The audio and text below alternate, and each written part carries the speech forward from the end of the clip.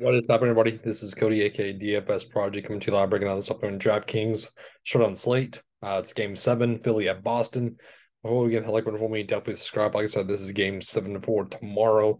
I'm getting it out early because I work tonight, so I figured I'm not going to do this video in the morning when I get off work around 6 a.m., 7 a.m. But let's kick it off. I mean, we have Game 7. This is it. This is the series. So, Joel Embiid, I don't know what to do with Joel Embiid as the captain is my main issue is we need that value. And 11-4, I mean, 53 and 47 aren't really going to get that done. We need that 60-point bomb game. Um, I just have trouble fitting him in at the captain slot when I can go elsewhere. I think this is going to be more of a balanced build, in my opinion. But obviously, he's a great option. It's Joel Embiid, game 7. James Harden, though, are we going to get that takeover game like we saw?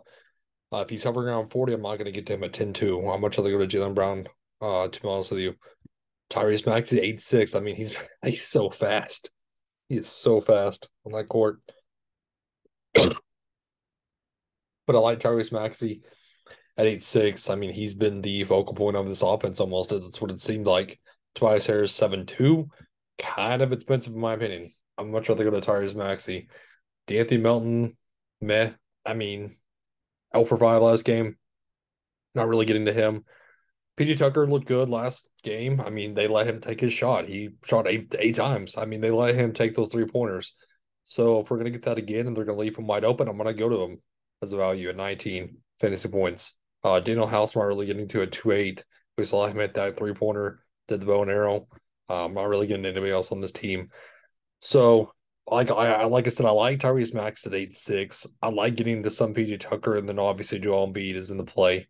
On the Boston side, what are we doing with Jason Tatum? That's the biggest question mark is what are we doing with him overall? Do you fade him and hope for the best? Because I don't want to fade him. But if he's gonna go 5 for 21 again and look terrible shooting that ball, that's what worries me. I mean, he looked good in the assist to rebound categories. But at captain, it's kind of hard to go to. At 9-2, I do like Jaylen Brown. I think this is a big step up game for him. I think this is a bounce back spot. I think he's going to need to take over.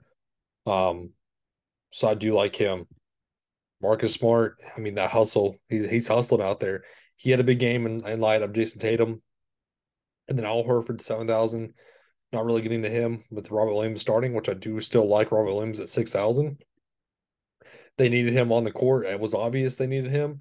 I like his upside a ton. That DraftKings already priced and adjusted him. I figured that was going to happen. Malcolm Brogdon, him and Derek White are kind of interchangeable. So let's talk about it from a captain's perspective, though. Is at captain, do you go with Joel Embiid at 17-1? That leaves you what, a 6-5? Do you go with Jason Tatum? Or do you go with the cheaper option in a Tyrese Maxey or Dylan Brown? Let's look at it from a Tyrese Maxey perspective. So say we get Robert Williams. Say we do go to PG Tucker as a value, but we're going to need a value play. Leaves you 9-1 left over. And then if you want, possibly, like I said, a Tobias Harris 7-2, it leaves you 10-5. You still have to try to play around with this because that leaves you 4-9 left over for a Daniel House, for a Grant Williams. I mean, this is going to be an interesting build on how you build forward, but there's options there. So that's a quick breakdown of this slate, guys, though. Thank you for tuning in. It was a great rest of the night. Everybody, have a good one.